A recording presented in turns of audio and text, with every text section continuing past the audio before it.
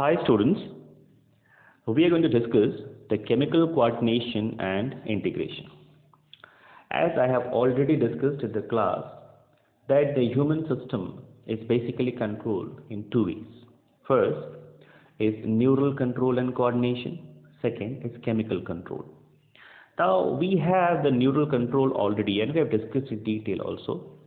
Now why we need chemical control as well?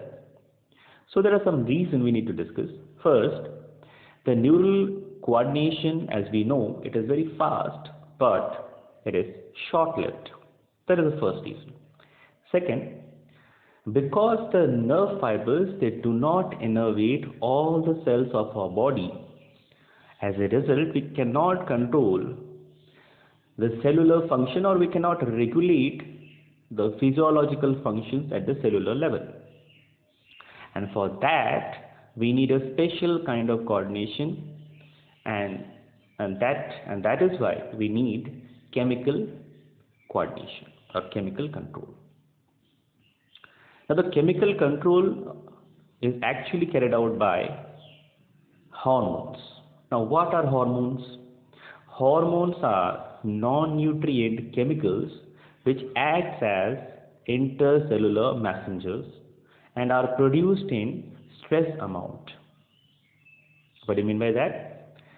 Hormones are actually non-nutrient. That means they are not having any nutritive value.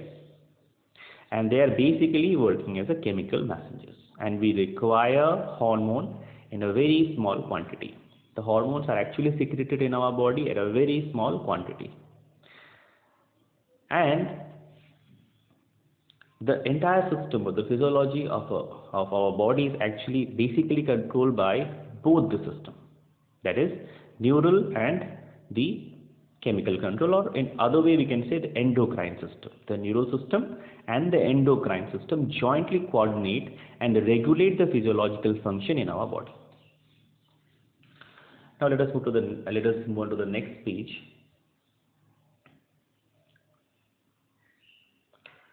Now, hormones, what are hormones? We have just discussed. Now we should know that hormones are actually, from where we are getting the hormones? The hormones are produced and secreted by glands. Now the glands are of basically three types. As you can see, the number one is the endocrine gland.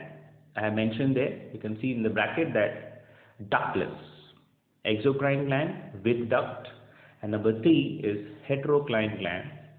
Heterocrine gland, that is both endocrine part and exocrine part are present. If a gland is having both the endocrine and exocrine part, then that particular gland is known as heterocrine gland. We'll discuss it in detail later on. First of all, let us discuss about the endocrine gland. Now, what are ducts?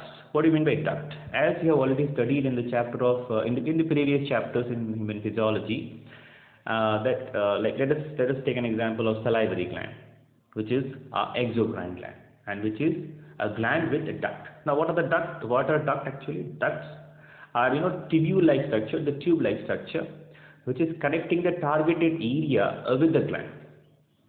The gland will secrete the particular substance, and it will pour that particular substance or the chemical directly to the targeted area with the help of the tube-like structure, and that tube-like structure is actually known as duct.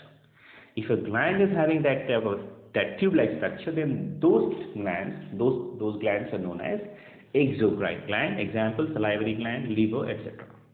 And if a gland is not having that tube-like structure or a duct, then those type of glands are known as endocrine gland. Now in this chapter we are actually basically going to discuss about the endocrine glands only. Examples: thyroid, pituitary, etc.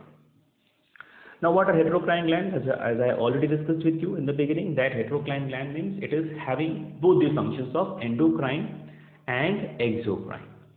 Let us take an example, like pancreas as an example, where it is having the islets of Langerhans, and it is also having the other examples. Let us take another example like testes, ovaries, These are having the endocrine function. Then exocrine, in case of pancreas, it is secreting the digestive juices, etc. Next is